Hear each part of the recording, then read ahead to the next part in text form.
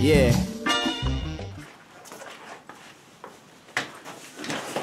What's going on, Mr. V? Come on in. How's 7th grade going so far? Actually, 7th grade's been good so far. This is my cousin Chip. He just moved to Las Vegas.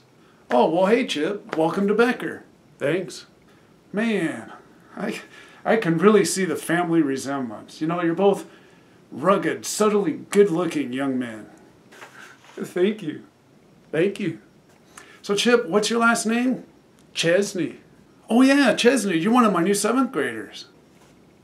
Well, I'm glad you stopped in, Chip. You know, I was looking at your grades, and from what I see from your grades from New Mexico, you're lucky you're not still in 6th grade.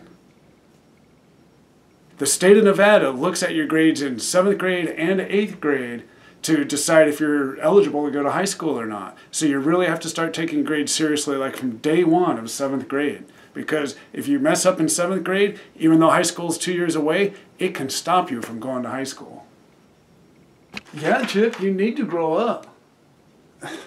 You need to grow up, Chaz. Nah, my grades are fine. You need to grow up. In fact, Chip, you should just get to class. Wow, that never worked with Chet. So did Chip move in with you guys?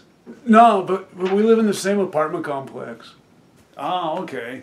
Oh, Mr. Banner, I wanted to tell you about my vlog. It's all about being in middle school.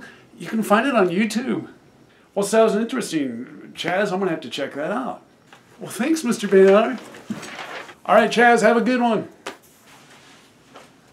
Friend or foe, it all depend on how you manage your talents. So what you gonna do? Step up or step down from the challenge?